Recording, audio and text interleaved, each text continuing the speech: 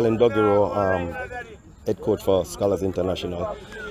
This game today was pretty much the first intense game we play apart from the Community Shield. We still have a lot of work to do in terms of getting the finishing work.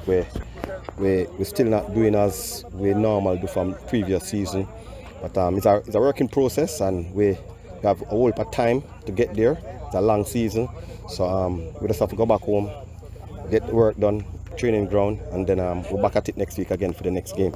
Okay, but what do you feel about this performance today, though? I must say overall, I'm not going to beat the players them too much, being as the training, what we've been doing, it's the facility that we have, we cannot get the proper training session, so we have to use the games as match fitness. We haven't played no friendly game throughout the pre-season, so that's it pretty much. We just have to use the games as a training season, and then I have notes being as what we need to correct on to strengthen going into the next game.